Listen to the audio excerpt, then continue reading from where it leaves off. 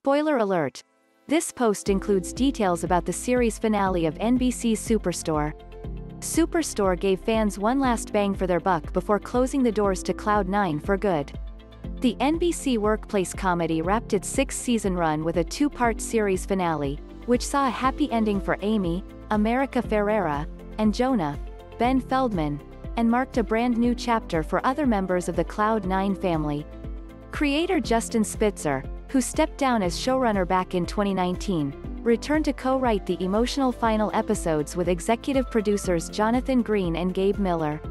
Part 1 of the series finale, Perfect Store, picks up from America Ferrera's surprise appearance at the end of the Lowell Anderson episode, when Cheyenne, Nichole Sakura, calls up Amy Sosa to confirm rumors of a Cloud 9 closures due to the pandemic. Amy returns to St. Louis from California to help her work family get in tip-top shape for a corporate evaluation that decides the fate of the Cloud 9 Ozark Highlands branch. The episode closes with Amy revealing herself to the corporate analyst, who explains that the store wasn't even in consideration to close, but will make the perfect fulfillment center. Upon learning that her Cloud 9 peers could lose their jobs, Amy quits hers as a Zephra executive. A month later in All Sales Final, Amy returns to say one last goodbye to the oddballs of Cloud 9, but then helps clear out the shelves at Glenn's, Mark McKinney, request.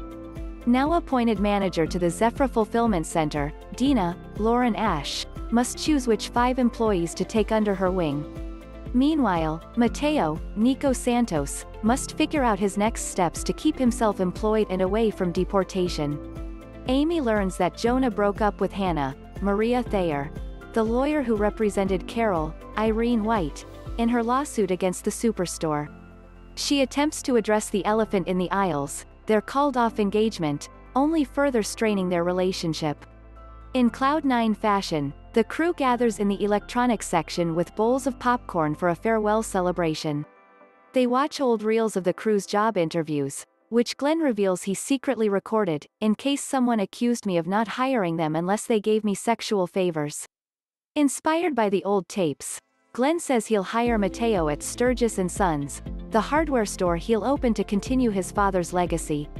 Amy has a 10 things I hate about you moment as confronts him, lists all the different ways he has annoyed her, but changed her life for the better. I hated how cheesy you were, I hated how woke you were, and I hated how often you'd use the word artisan.